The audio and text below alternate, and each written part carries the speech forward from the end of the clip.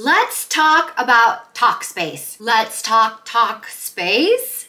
What am I doing here? Reviewing things for you that you might be interested in. First, let's get the deets out of the way. Talkspace is an online therapy service. I have been using it for 7 months now. This is not sponsored or affiliated in any way. The company does not even know I exist. Well, they do as a patient, but they don't know that I'm even making this video. And I like to mention that because I want you to know this is a genuine, uninfluenced review. I came to the decision within myself that I was ready and needing to get back into therapy earlier this year. Talkspace is covered by my insurance, so that's how it was first even put on my radar. And to give you a little background on my therapy journey, I like to consider myself a novice. I believe in therapy. It has worked for me. If you know anything about my background, you know I have been through a lot of stuff. And I know I would not be where I am today, living a pretty healthy, if I do say so myself, balanced, peaceful life, a good marriage, awesome daughter, and the most stable I've ever felt if it wasn't for the years of therapy I've done. I did 6 to 7 years of pretty extensive, consistent therapy in my 20s after my divorce. I'll never forget thinking during my divorce,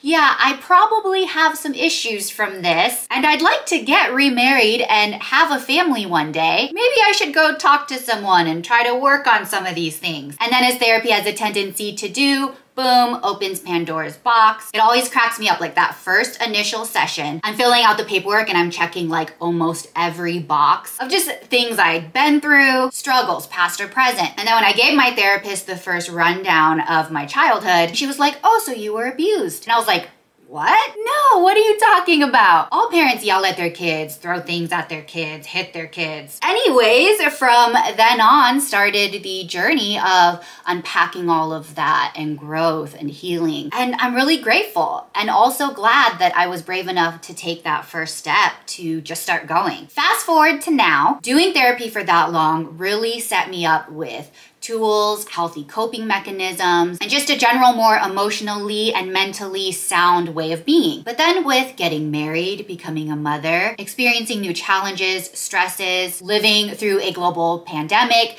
family dramas, etc. It had been on the back of my mind the last couple years probably, maybe I should get back into therapy. It might be good to have a little checkup, tune-up. And then beginning of this year, I just went through some things that were really triggering, things that pressed on some of my past issues. I started to slip into some depression, and it was definitely time to talk to someone. And let me just say, whether you're interested in therapy for the very first time, or it's your second, third, however many times back, it can be overwhelming. And it definitely takes some readiness, even though there's that cliche saying you're never really fully ready for anything. So when I was ready again, because I was tired of not feeling 100, side note, the therapist who I went to in my 20s, who was an absolute rock star, is retired. So that's why I was starting over kind of from scratch. Also, I live in a completely different area now, so I wanted to find someone closer. My husband casually mentioned that Talkspace is something that's covered by insurance. So I looked into it, and I was really open to the online therapy concept. I've kind of moved that direction in my life anyways, as I'm sure a lot of people have. If I can get it online, if there's an app, as much as I can do online, I'm there for it. So I just signed up one day. And as expected, as these online things typically are, it was easy, intuitive, and forms that are fast. You know, you're hitting next, completing things quickly. And within a matter of minutes, I had picked a therapist that seemed like a good fit. After a questionnaire, and I could select some things like gender preference,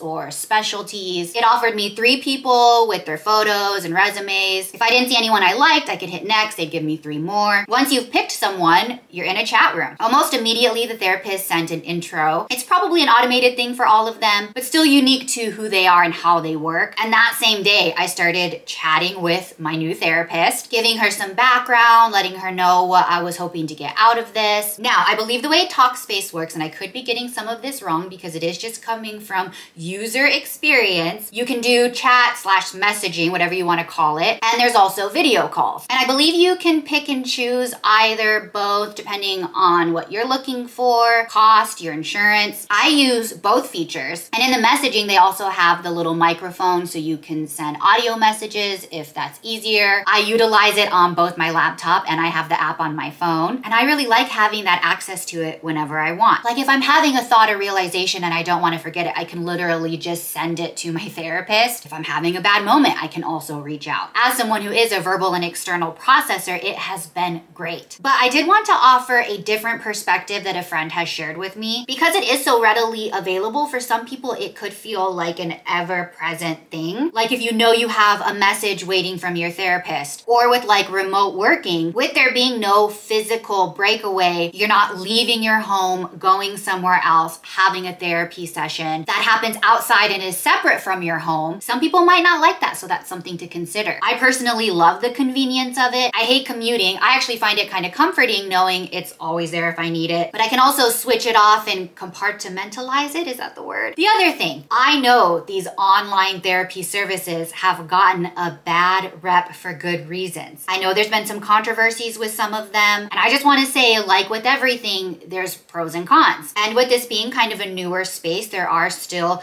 kinks to work out. And I'm not trying to make any of this just seem casual, especially because it is not. Your mental health is so important and should be taken seriously. But for me personally, the benefits have far outweighed some initial negatives. Like the first therapist I worked with, which was for 2 months. I really liked her at first, but she quickly became too comfortable, and a few sessions in became really political, was sharing a lot of personal stuff. And then she had her camera on. We had a video scheduled. She didn't realize I was there and she had an outburst. It made me feel really uncomfortable and I didn't feel comfortable addressing it. So I decided to just move on. And then I went through 3 or 4 more therapists. The next one was also not a good fit, but kind of in the opposite way. She was very kind, soft-spoken, and almost timid in her approach, which I'm someone who responds well to a little more directness. She was also just more into some exercises that I'm just not totally comfortable with. They're things that are common in therapy and do work for other people. I'm just really more into talk therapy. And then I had to go through a few more after that, just figuring out more technical things like if our schedules worked. One of them didn't accept insurance from Arizona. And then